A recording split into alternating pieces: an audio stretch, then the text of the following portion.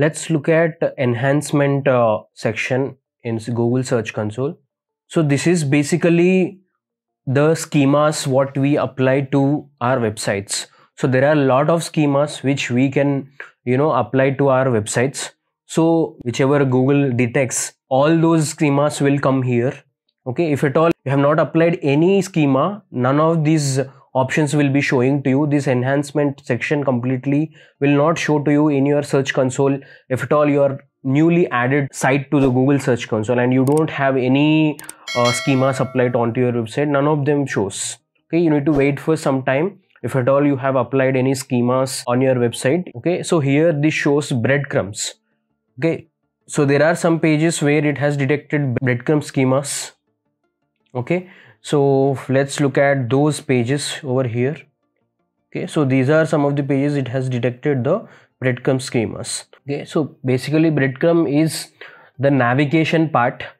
Okay, when you come like from home page, there will be another sub page which is like a category or a label, right? For example, if you look at here, example.com books, and inside that you have an article. So that is basically a hierarchy like this: books, science fiction, award winners. So this is basically called as breadcrumb. This helps navigate to the right article based on topics.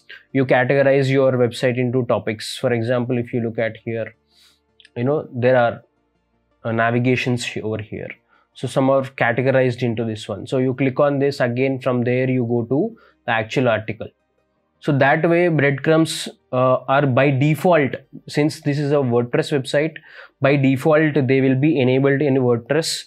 So it is directly coming here. If at all your website is not made of WordPress, it's a custom made, your developer will know how to do that. You need to just give him this URL.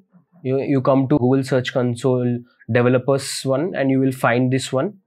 Okay, and you give this link, he will analyze everything over here and he know how to code it. He will do it for you. Okay, and the next one is FAQ schema.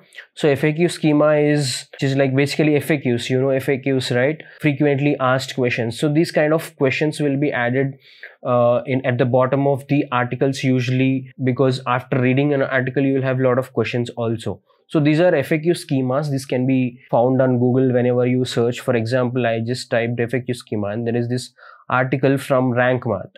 Okay, you see this, right? These are called as FAQ schemas.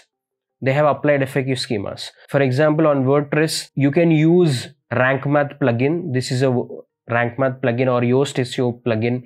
There are SEO plugins where you can use them to create FAQ schemas automatically. You will have a option to create FAQ schema and you put a question over here and put the answer for it. So Google will automatically detect it. Okay, so whenever those pages are detected which contain FAQ schema, those will be showing here. Okay, for example, let me go to this page. Okay, whichever schema is created on this page. So if you come to the bottom, so you see these ones. So these are having FAQ schemas applied in the backend. Okay, so whenever you search for this page, so you will see FAQ schemas like this. And next one is site link search box. In one of our pages, it has detected site link search box schema. Okay, so when you search for a particular brand, you will see a small search box coming in the Google search result, which is called as site link search box. Okay, usually when you type YouTube on Google or when you type Flipkart on Google, you will see this search box coming up. So this has been detected in this site. Okay, and you will see here. Thank you. If you like this video, please subscribe to our channel for more content like this and share this video to your friends so it reaches to more people.